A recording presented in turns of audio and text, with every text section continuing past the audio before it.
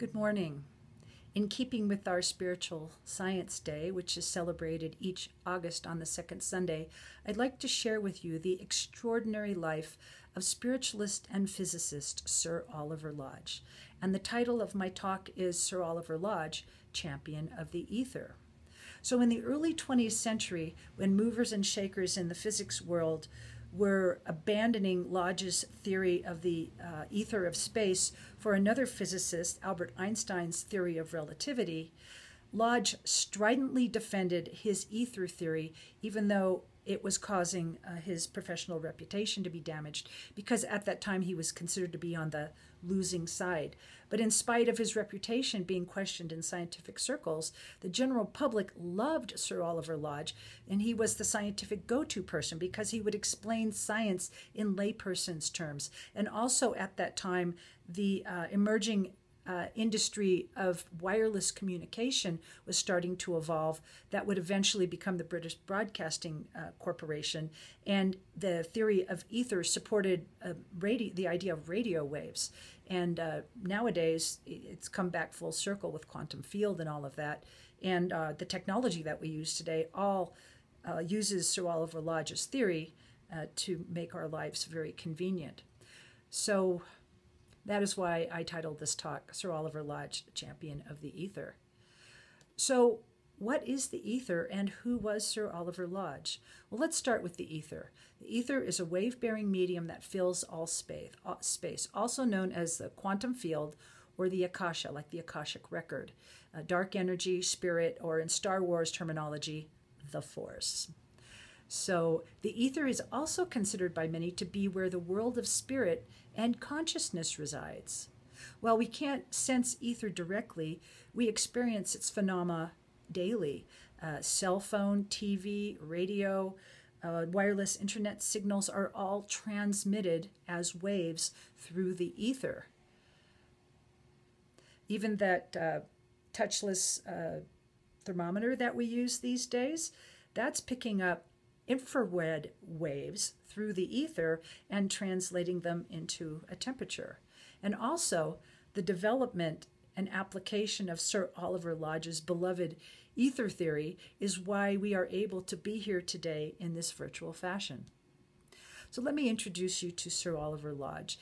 He was born in Victorian England in 1951, and he was a brilliant physicist and writer who investigated many seemingly diverse fields: radio, electromagnetism, chemistry, psychical research, and spiritualism, and wrote over 40 books based on his investigations. All his research had one thing in common: his beloved ether. He did not set out to prove consciousness survival. It arose out of his scientific interests. In his early years, he was born the oldest of 9 children in a rural village outside of Birmingham, which is 90 miles northwest of London. His father was a clay merchant in the emerging pottery industries in that area. And while Lodge was attending grammar school, he visited London and attended several lectures on scientific topics, which piqued his interest in science. And at age 12, he set upon creating his own workshop so he could do experiments during his long school holidays. And when he turned 14, he had to leave school to join his father in his father's business, which became very prosperous as a result of the booming economy at that time. And at 16, he returned to school, in night school, and it became apparent that he excelled in scientific topics. So his father gave up the idea of having his firstborn son be in business with him, and Lodge was allowed to pursue a career in science. At the age of 21, Lodge began his university training and obtained his bachelor's and doctoral in physics at the University of London.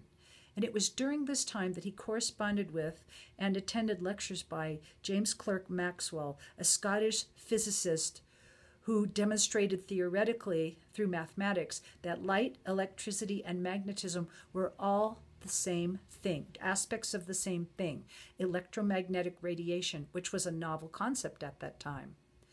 In 1877, at the age of 26, Lodge married Mary Marshall, and in the following year began to have the first of his 12 children, which spanned over a 20-year period.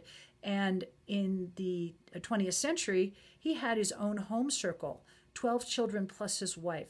So he had like your own soccer team. Well, he had his own home circle, and that'll play into my talk in a little while. Thus began his career in academia. He had to take this position at the university he was studying at to support his family, and then right after that, he was invited to become the chair of the physics department in the newly established university in Liverpool, and he continued in that position for 10 years. In 1883, as a well-established, classically trained scientist, Lodge brought science to the seance room when he was invited to investigate mediumship by the newly formed Society for Psychical Research. And at the same time, he met fellow physicist Heinrich Hertz, who was also conducting experiments with electromagnetic waves. They became fast friends, and at Lodge's invitation, Hertz also joined the Society for Psychical Research. And as a result of his personal experiences with that society, Lodge became convinced that psychic phenomena was indeed a part of natural law and should be scientifically investigated. And I want to make a note here at this time. This is 1883.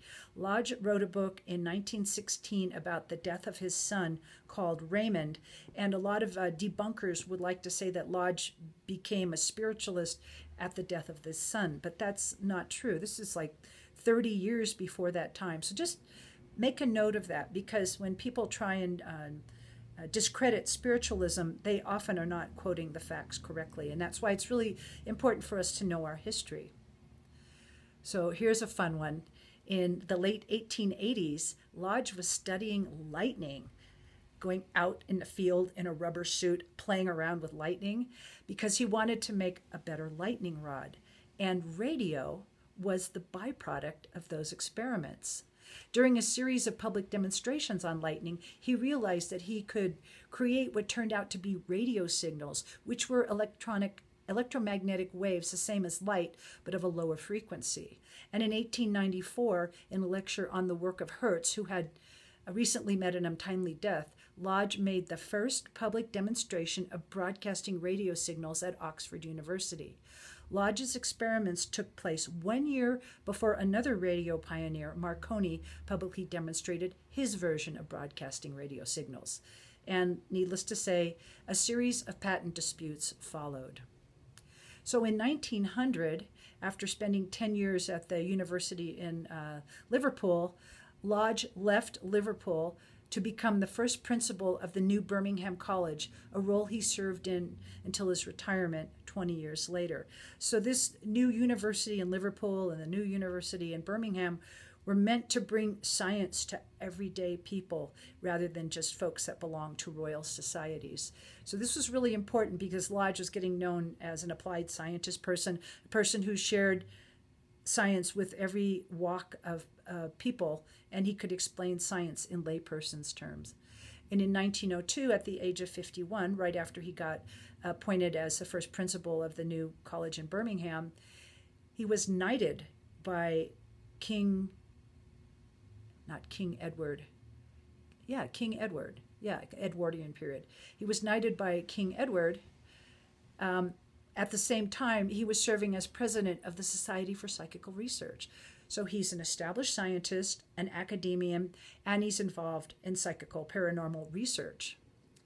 So once he was established in his career in academia, Lodge turned his attention to business and started to apply some of his discoveries in electromagnetic radiation to businesses. In 1901, he teamed up with electrical engineer Alexander Muirhead and went on to patent several inventions related to radio communication.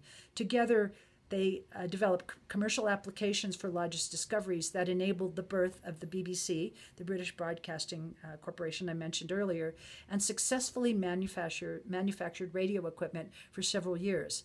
Now, Lodge being Lodge, he also wanted to do a project that attempted to contact spirit using radio, but his business partner, Muirhead, would have none of that. And in 1911, Marconi approached their company and bought out those patents, so the partnership was dissolved. Now, Another application of electromagnetic radiation that Lodge developed into a business was the spark plug. He made a major contribution to the automotive industry by inventing a spark plug for the internal combustion engine that was run on a new material at that time, gasoline. Before that time, the engines were steam powered, and they used coal or charcoal to create the heat, to create the steam. So this was a major accomplishment in the Industrial Revolution. And two of his sons went on to develop his invention into a successful business, Lodge Plugs Ltd. So as he is established in academia, established in business, in 1904 he starts to write about science and spiritualism in the same context. And in 1909 he wrote 2 books, one in March and one in November. The first book was called The Ether of Space, and that was a scientific perspective that bridged the gap between the physical and spiritual or etheric worlds. And in November of the same year, he wrote Survival of Man, which is a tribute to his associate in the Society for Psychical Research, Frederick Myers. And it's a spiritual perspective based on his 26-year scientific investigation with that society. And he expressed his belief that life after death had indeed been demonstrated by mediumship.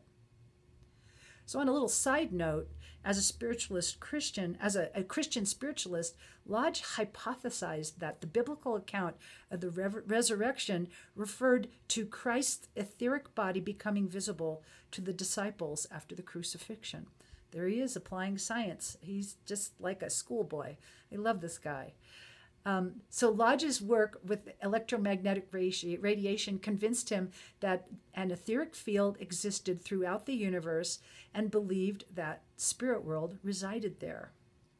In 1910, after publishing The Survival of Man, Lodge became a prominent spiritualist leader advocating consciousness survival proven through mediumship. His progressively outspoken spiritualist views drew criticism from many of his scientific peers.